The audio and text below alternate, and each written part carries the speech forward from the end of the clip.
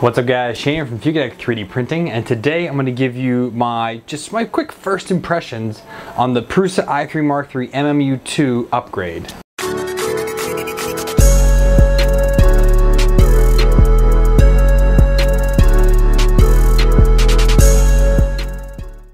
Welcome back guys. So if you follow my channel, hopefully you got to watch me on the live stream when I built the MMU2. This is the multi-material upgrade for the Prusa i3 Mark III. And it was a great build. And overall it went really good. There's a few little nicks here and there, little hiccups, but we got through them. And it got printing. So I posted on my Instagram, and actually the very first print worked out. So this actually is the planetary gear, I think is what it's called, and it's the 6th. There are 6 gears in there. So I just did each one, alternate different colors. Then I did the center and the outer gear as black. I mean, the quality is there. It's doggone near perfect. Top surface was a little bit not quite there, but bottom was good. There was one little area that I had to just nick through, and then it just started to spin and it worked out great.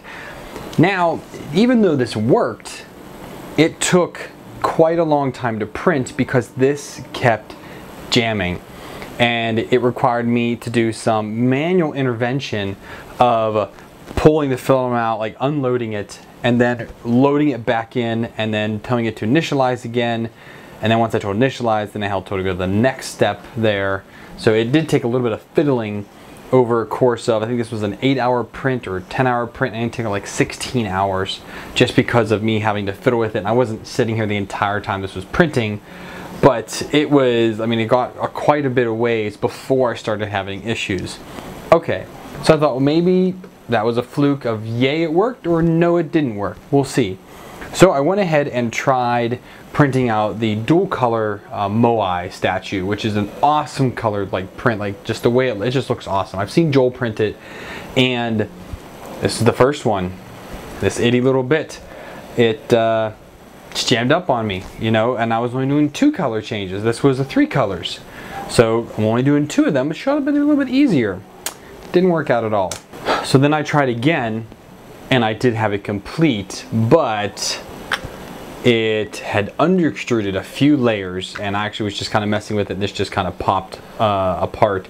And it went a little bit further than the first one did, but overall it did complete, and it looks okay. I was in my mind, I thought I was going to be absolutely mind blown at how good this would look, and I could say it's good. I mean, it's really cool. You can do 5 colors with this thing. But I don't know, I just wasn't blown away by the quality, and it was just really weird. I've only done these few prints so far because it's been a few days since I did the install, and I don't have time to do it all day, every day. So it was just kind of interesting just to see what the issues were. And now, as soon as I finally get this, just a little while ago, Prusa went ahead and put out his MMU2S and MK3S upgrades. Great. Right after I start working on this thing, he puts out an update. So I am going to wait for, apparently I'm going to be getting a coupon or something, and then I'll go ahead and order in the upgrade parts for the extruder and for this, which it comes free if you already own it. If you own the MMU2S, you're going to get the MK3S upgrade for free, and you're going to get the upgrade parts for the MMU2S for free. So that's pretty cool. The only thing you have to do is print your own parts, which is fine because I have the orange PETG, and I just got in some Ziltech black PETG, which I'm going to be printing with that shortly in order to get all the black parts printed for the extruder. And again, the orange accent parts I can print in Prusa's color. All right, now let's talk purge blocks real quick. So these are quite heavy, and I will go steal my wife's kitchen scale here in a minute, and I'll go ahead and weigh these. I did have lifting on, was it both of them? Or no, just this one. So this was the 3 color change for the planetary gears. It is significantly heavier than what the gears are. And I didn't do, like, this is honestly stock settings. I changed very little. This was the stock size for it. I didn't change it. I think it was like 60 millimeters was the default. I just left it at that, 60 by 20 or 60 by 30, something like that. I left it all default there, didn't want to mess with it.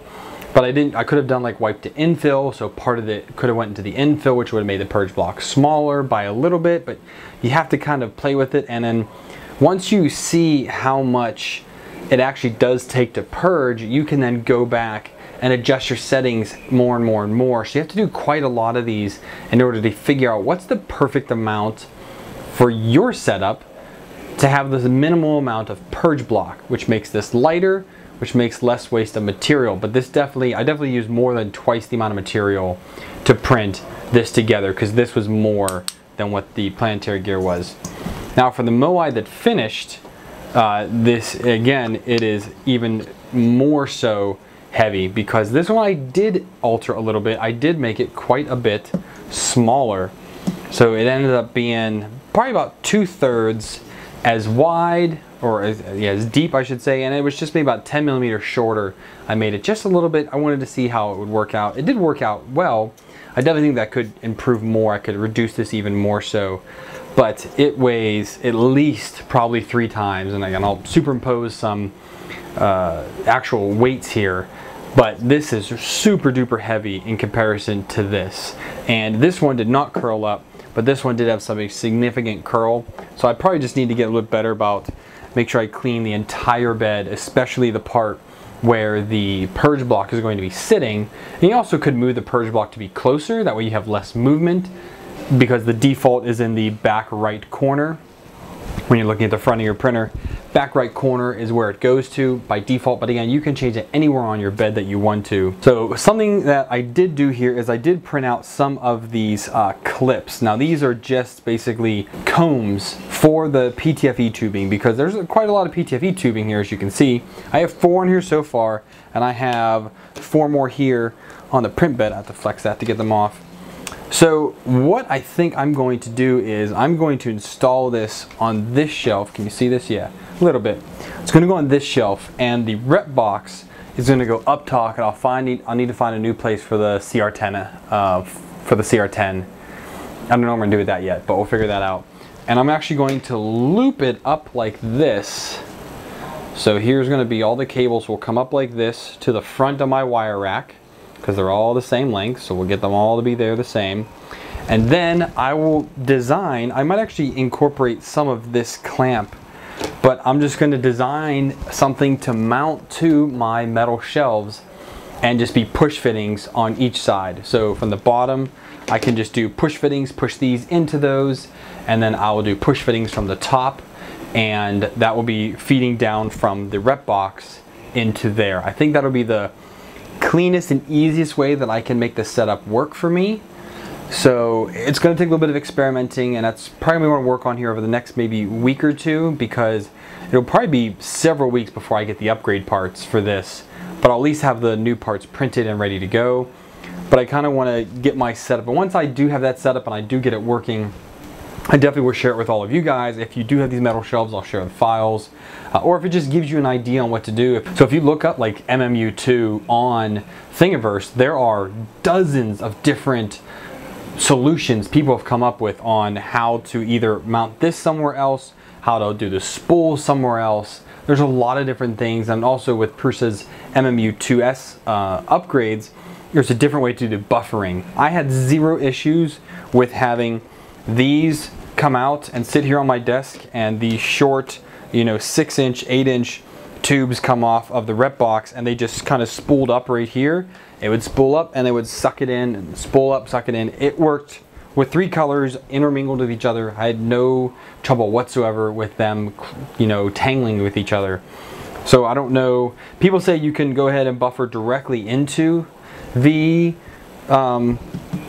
rep box. I just haven't tried that yet. So it might be something that I do try. I might not have to do, might get rid of a buffer area when I do end up mounting it over here.